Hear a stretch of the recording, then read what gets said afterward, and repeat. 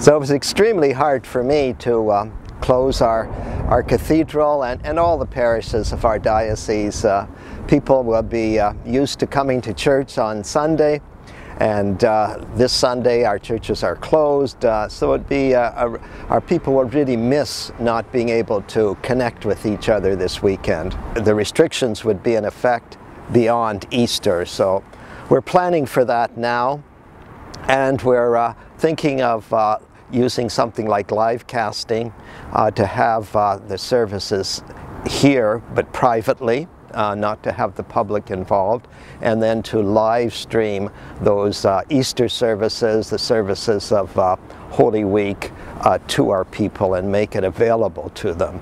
It's a big change, something that I haven't experienced. I've been in the diocese for 17 years, and we've never experienced anything like this. It's really uncharted territory for us. There's one truth, and science and faith don't contradict each other.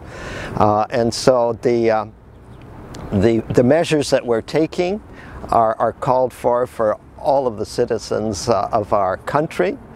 We want to put a stop to the spread of the COVID virus. And so we have to participate in that as well, to protect our own people, but to protect our community from the spread of the virus. It's been hard. It's been, especially this weekend was the first time without our communities, and so I certainly miss that.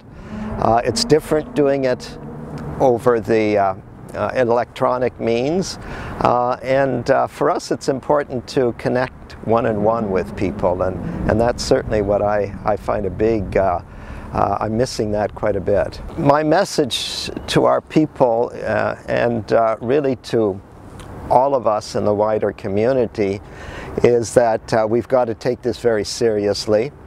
We've got to stop the spread of COVID-19, but we also have to be aware of new opportunities for us, that being isolated is not what helps us build community, and so we have to take opportunities to reach out to our neighbor.